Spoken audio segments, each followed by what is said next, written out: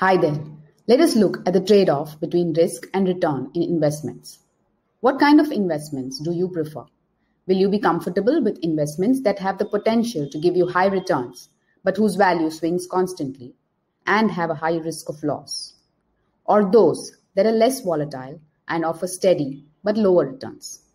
The risk of default or the value falling is lesser. All investments, be it stocks, mutual funds, or bonds, involve some element of risk. Risk can be defined as the degree of uncertainty of getting returns as per investor expectations. Usually, the higher the potential of return of an investment, the higher the risk.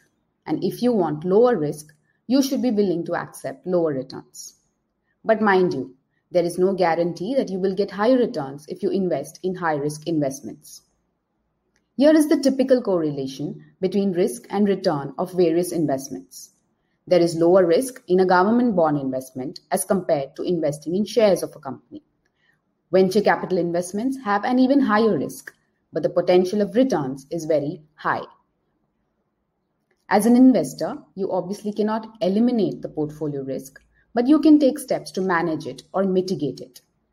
Use the asset allocation strategy to divide your portfolio across various asset classes to reduce risk and maximize returns.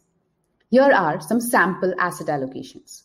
This is a conservative portfolio where the portion of debt investments is more than the equity investments.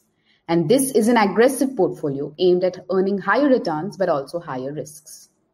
The asset allocation strategy depends on the type of investor you are, financial capability, financial goals, your investment time frame, and market conditions. Thank you.